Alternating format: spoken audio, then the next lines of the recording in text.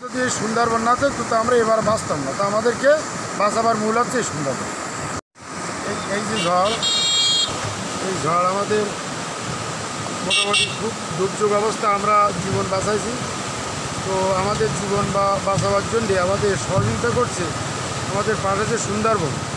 এই সুন্দরবন না থাকলে আমরা তো বাঁচতাম না, কেননা ঝড় যখন আমাদের পরে ছিল না, দুটো গাছ ছিল, তাই দুটো খাবার এনে দিই।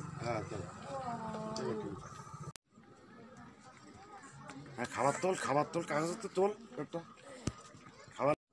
আমরা সকালে ওই অফিসে গেছিলাম পাশের জন্য, বলে এখন 5টার কোনো খোলা লাইন কাট হয়নি। তারপর বললাম আমাদের পায়ের ডান নিয়ে আমাদের লাইন দাঁড়িয়ে গুলি মারি দেন আমাদের। আমরা পাশের জন্য গিয়েছিলাম, স্যার বলল যে আমি গিয়েছিলাম কিন্তু ওনারা পাশ দেয়নি। আমরা খুব অনুনয় করলাম, তারপরেও স্যার বলল যে আমি চেষ্টায় আছি, ইনশাল্লাহ পাস দেওয়ার জন্যই আমি চেষ্টায় আছি। ঘরের থেকে কাঁকড়া দেওয়ার নাম করে টাকা নিয়েছি, এখন তাদের তো কাঁকড়া দিতে পারছি না, বহুত টাকা নিয়ে তাদের কাছে ঋণ সুদের টাকা নিয়েছি। এখন সেসব টাকার কারণে আমাদের তো এক প্রকার তারা জ্বালাচ্ছে, এখন তাদের সামনেও যাওয়া যাচ্ছে না। এখন বিভিন্ন কাজে আমরা এই চুরি চামারি চলতে আসছে এক প্রকার। এখন এই পাট যদি না ছাড়া হয় তো আমরা এক প্রকার দেশ ছাড়া হইতে হবে।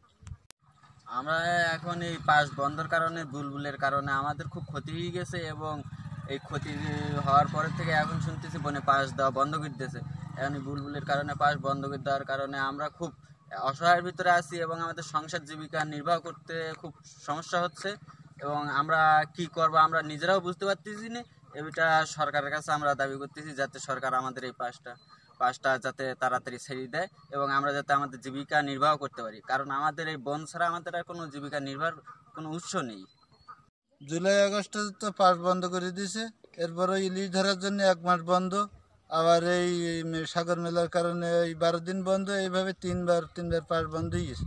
যার কারণে আমরা তো পথে বসে গেছি আর পথের ফকির হয়ে গেছি।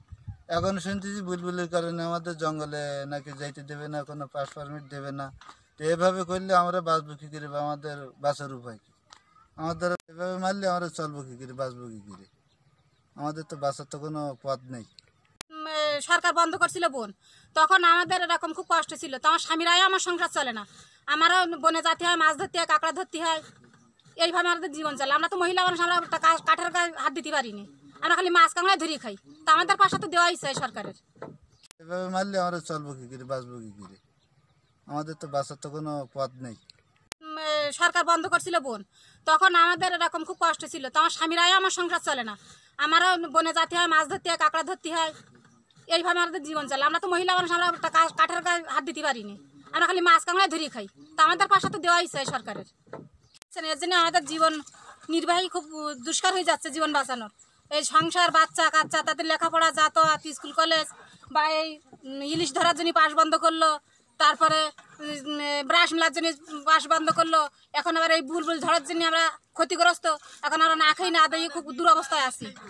তারা দিতে পারতেছি না, পয়সা নেই। 300 টাকার এক টিন আলকাতরার দাম, আদার নৌকা সবাই কাজ করে ফেলে, নয়টা ভাঙা ঠিক করতে পারতে, আয়না করতে না, আর কীভাবে ব্যয় করবো? আজ যদি আয়না থাকে তাহলে আমরা কীভাবে চলবো? আর বাচ্চাদের মনে করে এটা জিএসসি পরীক্ষা দিতে যাচ্ছে, এটা এসএসসি পরীক্ষা দিতে যাবে, তাদের আর কীভাবে খরচগুলো বহন করবো?